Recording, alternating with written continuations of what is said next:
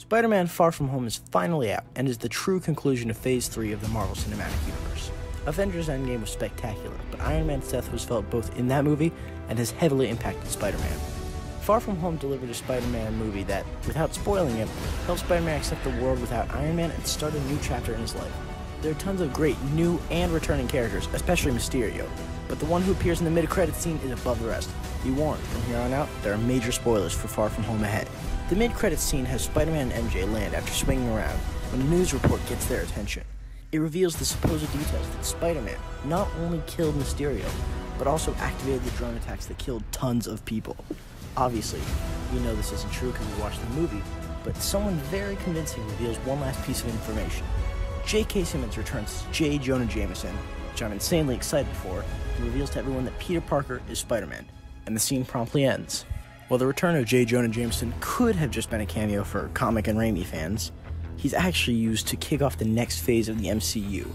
This sets up a story where Spider-Man is hated, being attacked by the city for Mysterio's death, with JJJ in control, maybe even sending some Spider Slayers after him. Obviously, that sounds incredible for the third Spider-Man movie, but it also lays the groundwork for Phase 4 and onward of the MCU. The original Iron Man ended with Tony Stark revealing his identity as Iron Man, which was a huge moment for the character. This scene is a parallel to that, except Spider-Man's identity is revealed by JJJ, not Peter Parker himself. Also, JJJ's appearance here could be felt more in future movies with the appearance of either him or the Daily Bugle dealing with other superheroes. In fact, there's one new captain that could definitely have an interesting story dealing with the media. As the MCU has gone on and grown, the movies have only gotten better, and Spider-Man Far From Home is a testament to that.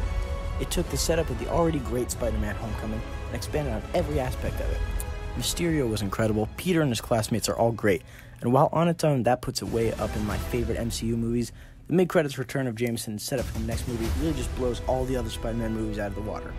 Except for Spider-Verse, that is. But what do you think about how J. Jonah Jameson's return will impact Spider-Man in the future? Let me know in the comments below.